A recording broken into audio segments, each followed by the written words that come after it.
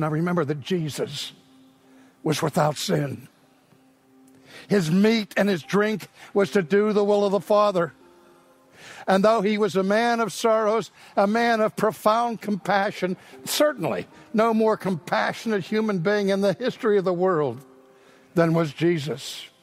This Jesus who, when he looked at Jerusalem and knew what fate was befalling it in the near future, he wept over the city and he said, "Oh, Jerusalem, Jerusalem, how often I would have gathered you to myself like a hen gathers her chicks, but you wouldn't."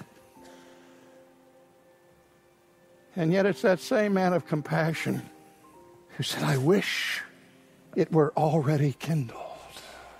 Now that's one possible interpretation. The second one was that Jesus knew that the judgment of God was coming, and he just simply wanted to get it over with. And that is linked to the next statement that he says, "I have a baptism to be baptized with, and how distressed I am until it's accomplished." Isn't it ironic that in chapter 12, just a few verses earlier, Jesus told his disciples, "Be anxious for nothing. Don't worry about tomorrow, what you should eat, what you should drink, what you should put on." And he gave that sermonette against anxiety. And yet here he reveals a profound state of distress, a profound concern for himself, for what was waiting for him in the near future. "I have a baptism to be baptized with, and how distressed I am till it is accomplished." Well, what? He was already baptized. He'd been baptized in the Jordan River by John the Baptist, more properly, John the Presbyterian.